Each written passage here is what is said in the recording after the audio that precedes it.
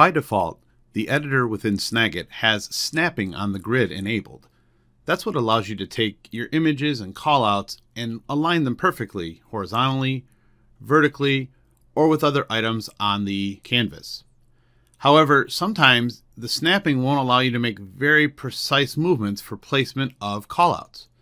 Well, you can actually turn off the snapping. Simply go up to the Image menu and deselect Canvas Snapping. Now you can move the callout or image around freely without being rigid controlled by those snapping grids. When you're ready for it to turn back on, simply return to the Image menu and reselect Canvas Snapping.